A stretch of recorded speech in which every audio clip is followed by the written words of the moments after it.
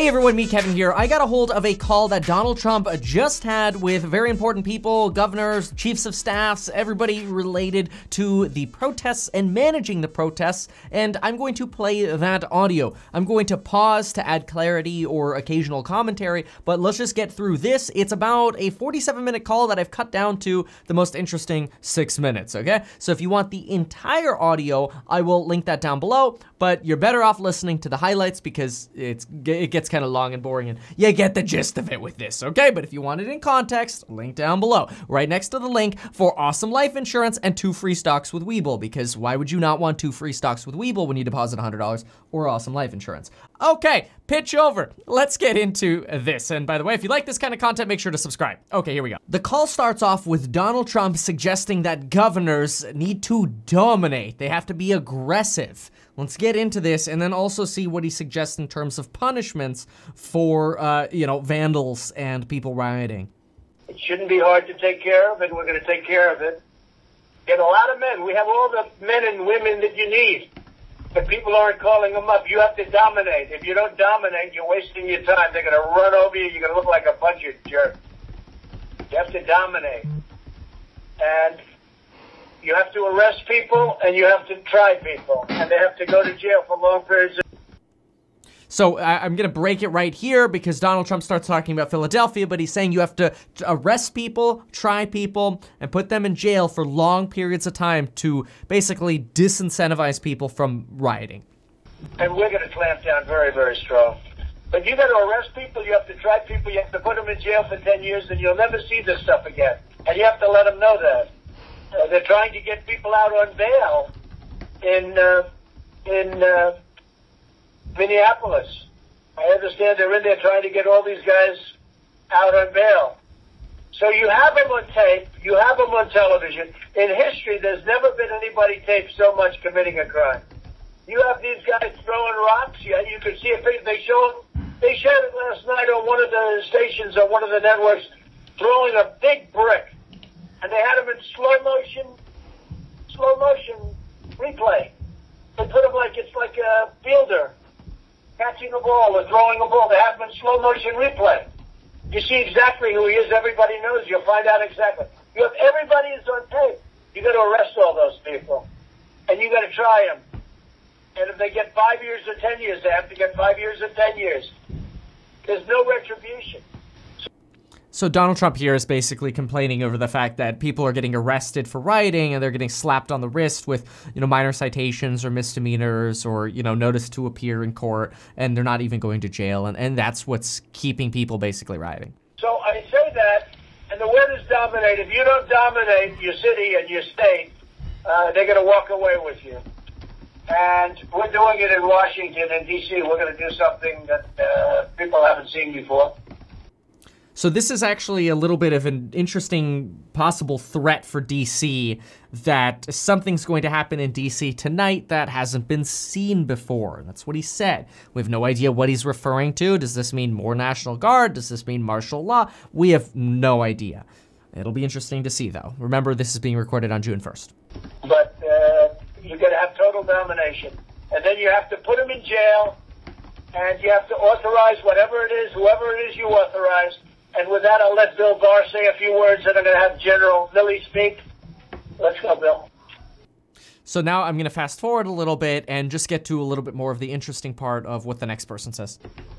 Law enforcement response is not going to work unless we dominate the streets, as the president said. We have to control the streets.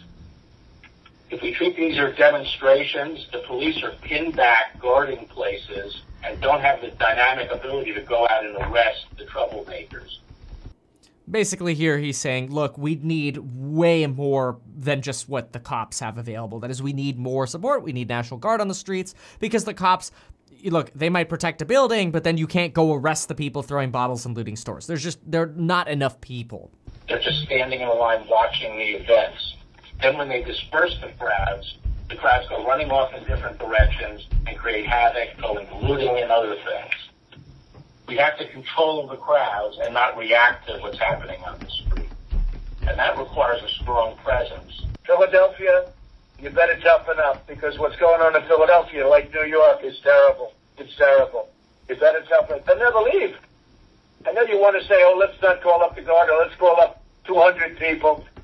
You've got a big National Guard out there that's ready to come in and fight like hell.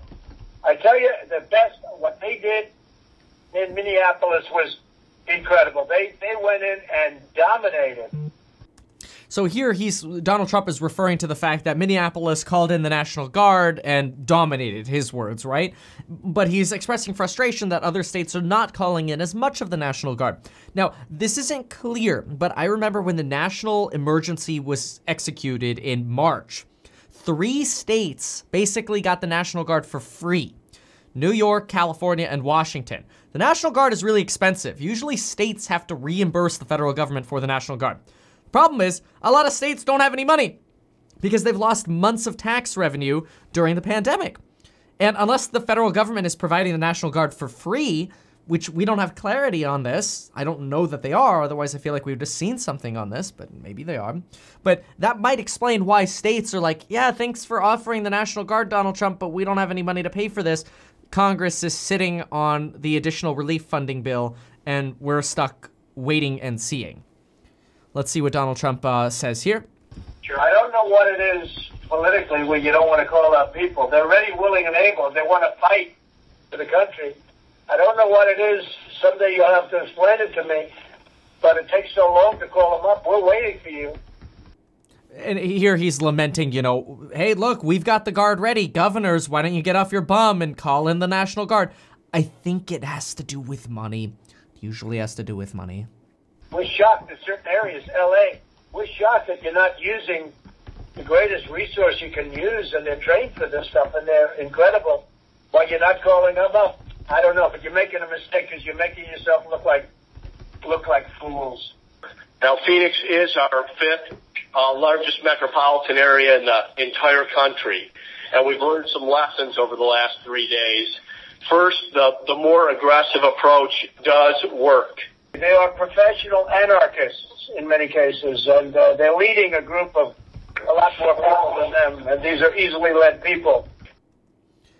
So just clarity here, basically in Arizona, they're saying, look, we've had a lot of success managing by having more of a presence. Donald Trump says, look, all it takes is a few anarchists and they can lead a lot of, quote, easily led people. In other words, we need more of a presence to be able to quell any kind of potential riots. Let's keep listening. It seems listening to the governors in telephone calls over the days and also what we've been saying today is I don't think we're prosecuting enough people. It seems to me these folks, they're just getting a 30 days or $500. That's just the cost of doing business. So this is, I believe, a governor lamenting over the fact that, hey, like, we're not prosecuting the people enough. In other words, like, you're getting a $500 fine or maybe 30 days in jail. As he said, that's the cost of doing business. Like, I guess that's just my calling. It's part of my protest, part of my riot. All right, give me 30 days or a notice to appear, right? Kind of talked about that earlier. Keep this moment. I can't let it pass.